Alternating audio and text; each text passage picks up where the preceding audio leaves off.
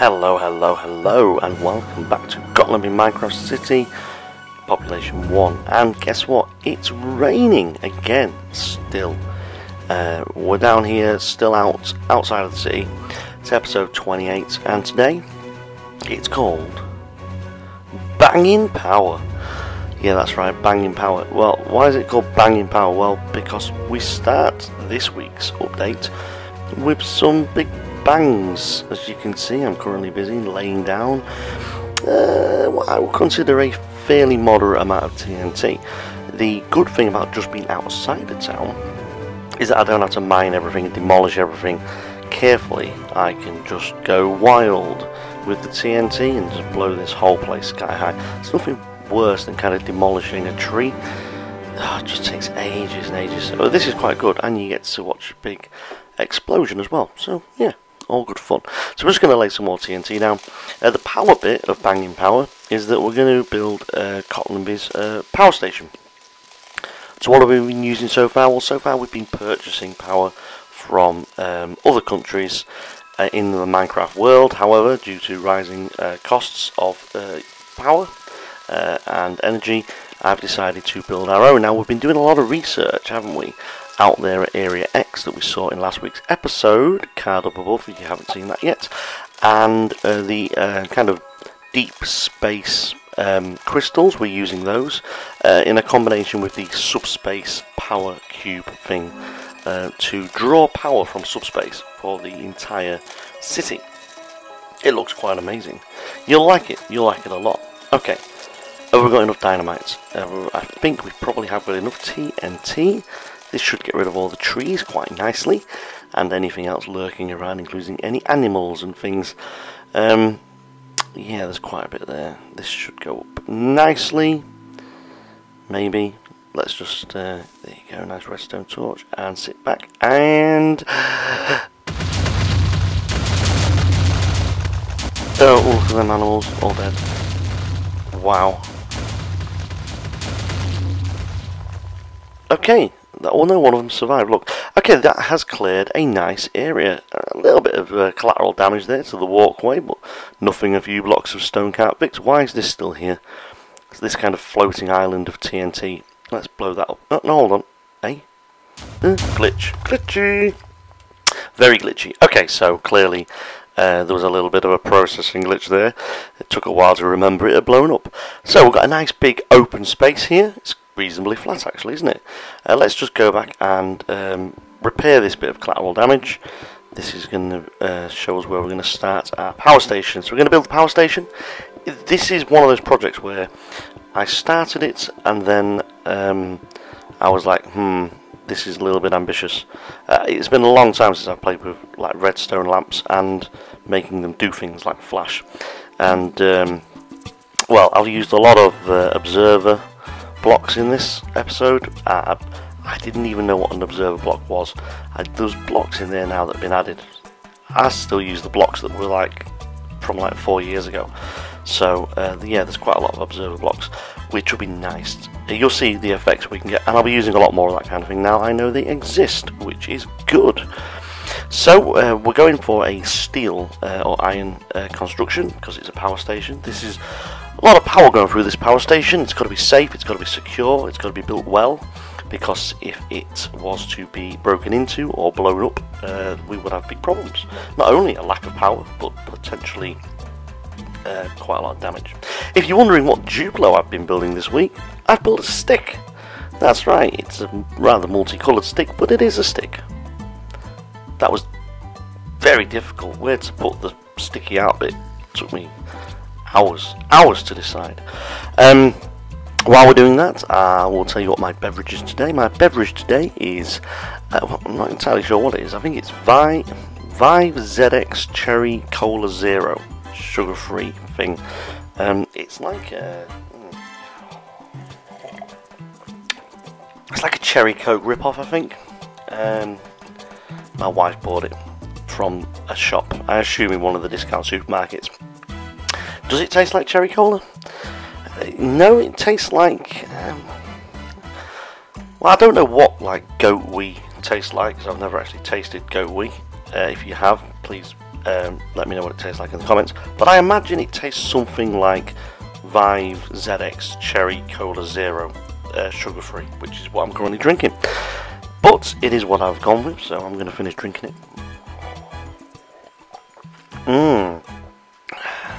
Horrific. Okay, so as you can see now, this is the kind of like what we would consider a turbine hall in a traditional power station. You've got like a big open space where you get all the turbines, basically the action part of a power station.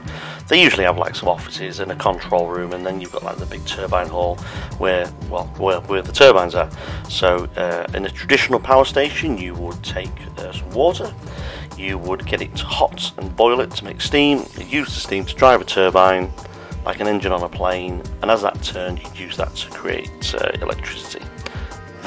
Quite simple, but at the same time has to be very well managed.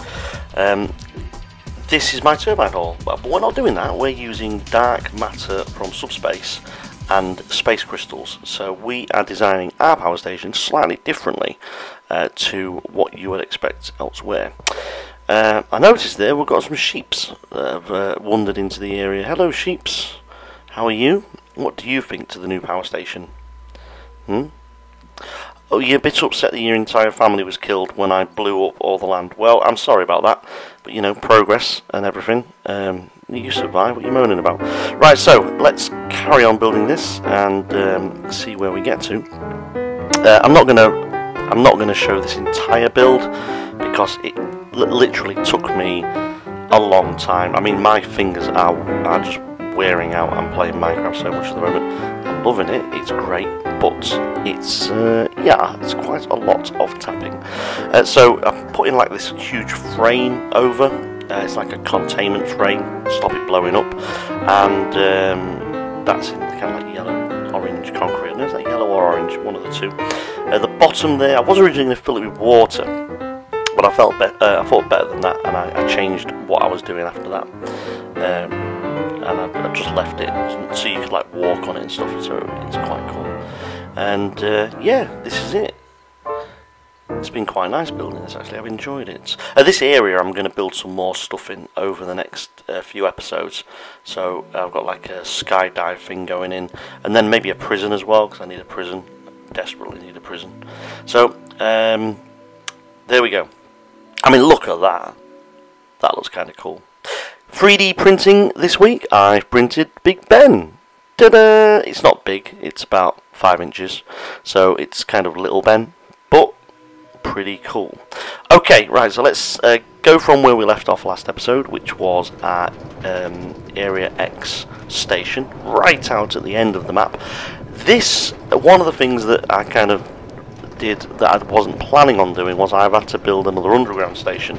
So I wasn't actually going to connect this to the underground, but then I realised that the airport was quite close, but that's the airport station. You don't want that sharing you with that connection with a power station. And then the farm station, which is this one here, is actually quite far away from the power station as well. So where I've built the power station is on the way out of town, just past the airport, but way before the farm and like the secret government area X. So I thought it actually warranted a new station, and that new station is going to come into use for the other stuff I'm going to put around it as well. So the prison, the skydiving thing, and then I've got a few other ideas. I may kind of cluster them around here like a little bit of an out of town area. There's no horseway coming here so far though, so I'm going to have to extend the horseway, and the boatways are nowhere near this side of the map, so I might actually put the first boatway in, but that means I'm going to have to level it all the way from the other side of the map, so that'll take me like 10,000 billion years. So here we are at the new station. Now this new station complements the power station design quite nicely. So again, you're coming in, it's got this yellow concrete there that you see in the power station. You've got this fantastic iron construction. It is the red line, so we've got the red terracotta there at the station side. Nice rustic steps there, which are the copper steps. I'm using that quite a lot at the minute. I like the copper blocks. This station is quite it's got quite a big footprint on it. it covers quite a large area coming up and then up to the power station, but like I say, it's going to get used by quite a lot of different things in the future. So here we are.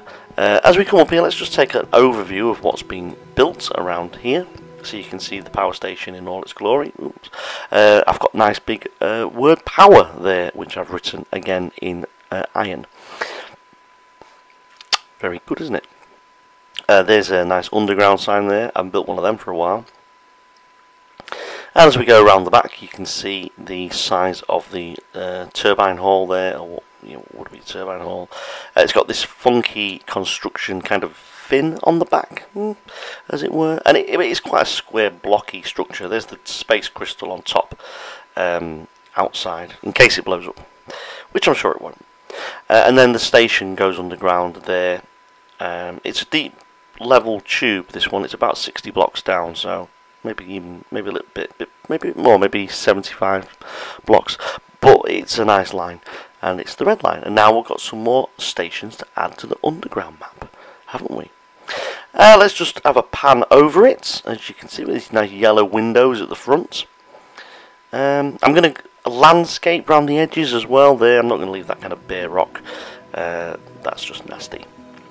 And yeah, some nice glowstones. I'm going to do like a Cottonby at night video as well, in which I will show you the city at night and realise just how pathetic my lighting is and how much work I have to do. So let's have a tour around. So you're coming in here, we've got a nice reception desk. Hello, welcome to Bangin Power. Like any power station or posh place, you've got a fountain in reception. It has a fountain in reception. Wow, must be posh around here. And if you are just coming in to have a look at what's going on, there are some observation windows, so you can have a look through and see the power station working. And there's a bat in there as well for some reason, I'm not sure why. Need to go kill that bat. So yeah, any member of the public can walk in here and have a look round. So this is the first floor. Let's go through. There is a security gate here. Obviously, you know, power station, big bang, if it goes up, got to be secure. This is the back of the reception area. A reminder that Cottonby is an unfurnished city, and therefore you don't see any furniture at all. It is to be placed in at some point when the population reaches more than 1, which is going to be a while. Let's have a look in the turbine hall then from this top level gantry. There's 3 gantries. This is the top level one. As you can see, clearly down to the bottom there, you know, it's an inspection walkway, that, so you can see what's going on. Right, down here, this is like the offices level.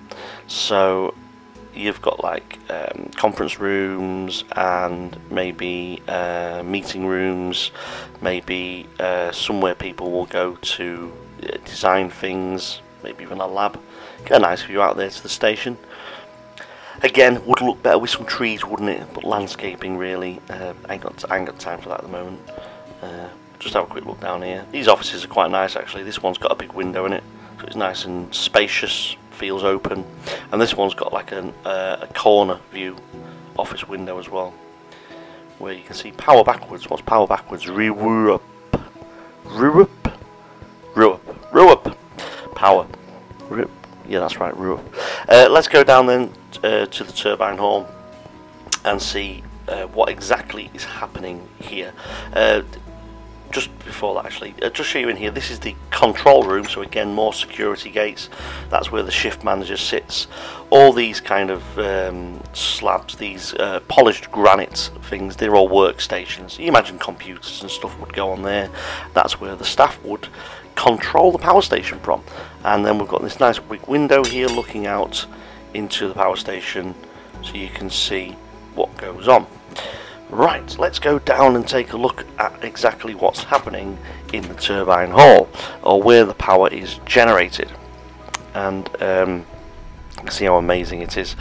So here we are, this is it. The crystal on the roof absorbs sunlight and UV radiation, and it stores it, and it releases that energy when an electrical current is passed through it.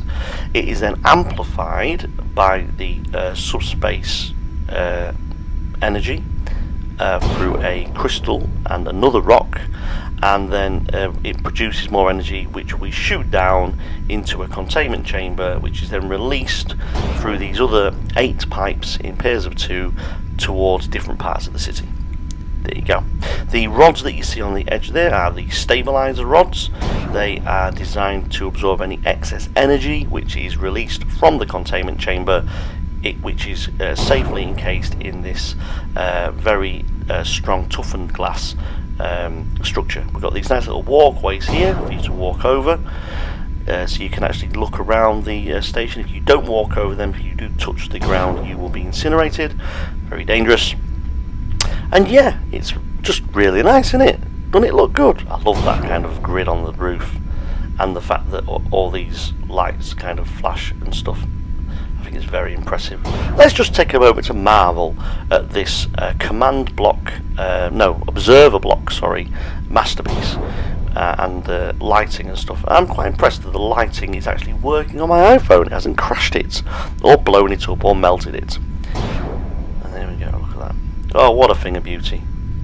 And power to Cottonby as well. Lots of power, lots of energy for lots of buildings. Marvellous. Okay, so what about next week? Well, next week it's Sky Dive Cottonby time. But more than that, we've got ourselves a mystery, haven't we? Yes, we have. Remember, riddle, diddle, diddle. So, next week's episode is Riddle, Diddle, Diddle, and we're going to, oh blimey, saw something that needs fixing. We're going to have a look at the riddle we found last week, and we're going to see where it takes us and what that mystery is all about. If you haven't subscribed, now is a great time to do so as we look at the space crystal on the roof, and that, by the way, needs replacing roughly every 50 years. They last a long time. Very environmentally friendly, this. It's no carbon emissions. It's good for the environment. It's fantastic. Like and subscribe to the video. Comments always welcome. Any ideas, suggestions, please put them in the comments below. And I shall see you next week for more construction in Cottonby. Ciao now.